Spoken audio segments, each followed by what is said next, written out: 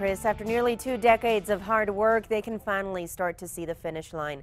The local team of volunteers restoring a World War II-era steam locomotive is showing off their progress this weekend and sharing the plans for the historic train.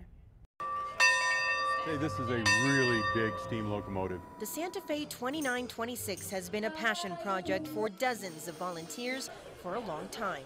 Well, it seems like about 452 years, but actually we got it in 1999 and got it over here to this site to do repairs in 2002. More than 160,000 volunteer hours and $2.6 million later, it's almost back to its full glory. And she's one of a kind.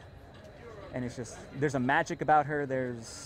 It's hard to pinpoint it exactly, but she's a lady and she's a beast in her own right, and I can't wait to see her run again. Completed in 1944, this locomotive once traveled between Kansas City and San Diego through Albuquerque, then lived in Coronado Park. We've been putting her back together. It's time to meet her. It's hard, it's heavy, it's dirty, it's greasy, it's really interesting, it's kind of fun, and it's expensive. As the New Mexico Steam Locomotive and Railroad Historical Society, the group behind the restoration project, starts to see the finish line, they welcomed anyone interested in their work to take a look. You know, this is a really important piece of our history as the state of New Mexico and as a country.